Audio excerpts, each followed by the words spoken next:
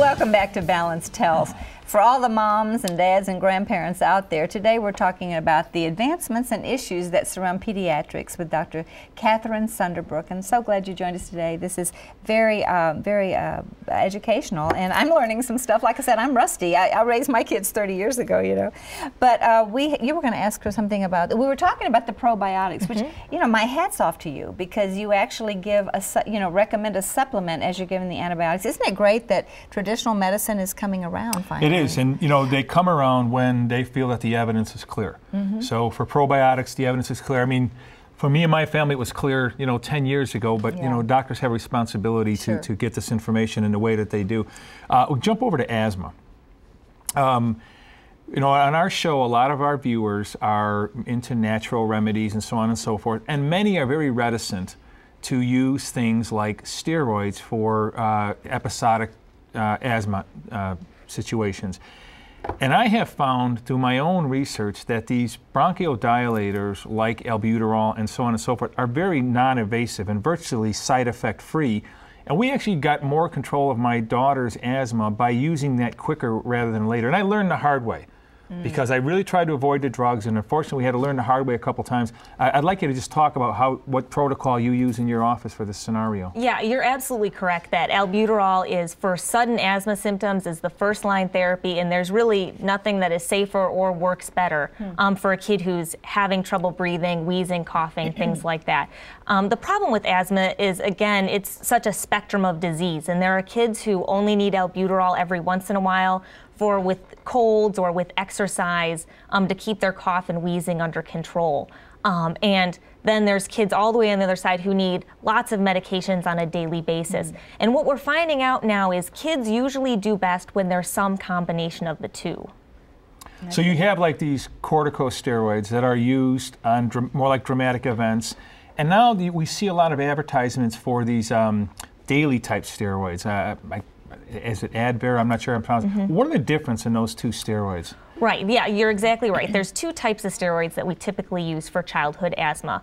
The first is the oral steroids, usually comes in a pill or a liquid, and that we really only use if kids are having sudden onset of worsening symptoms, and only use it for the shortest time period possible, usually around 5 days, for what we call a sudden asthma attack or an acute exacerbation.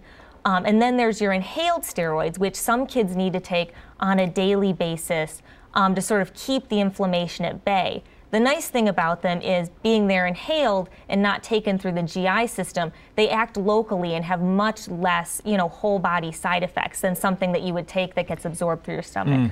Can we move to a different topic here? I want to, one I guess, pet project of yours is what is the name of the disease? Celiac? Celiac disease. Celiac disease, which I didn't even know what it was, and probably some of our viewers don't know what it is, but you're seeing an increase in that. Could you talk about what that is? Yeah, what it is an intestinal sensitivity to a protein found in wheat, barley, and rye called gluten.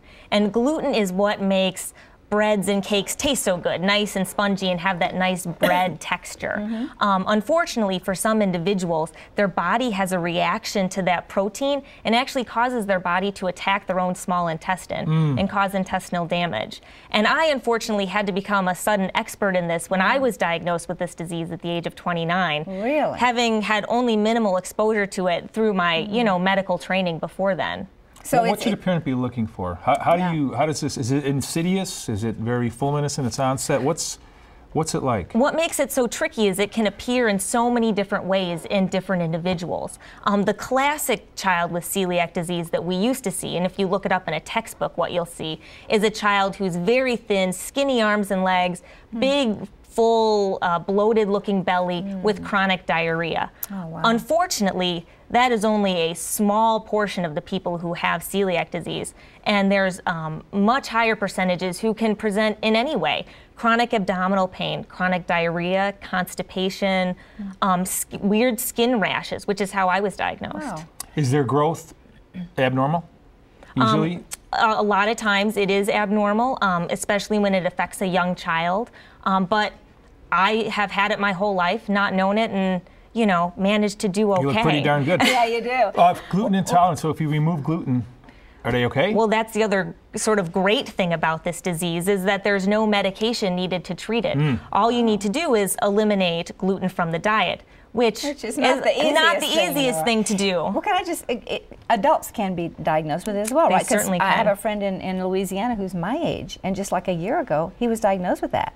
So he can't eat beignets anymore in New Orleans, but but he's been able to control it very well from diet. Interesting, and we'll talk more about that. But remember to email your health questions to balancehealth@tln.com and go to tln.com and click on Kylia for more information. And coming up on our healthy cooking segment, a recipe that will bring adults and kids of all ages to the kitchen table. This is my personal favorite. And more with Dr. Sunderbruch and her thoughts on autism. So don't go away.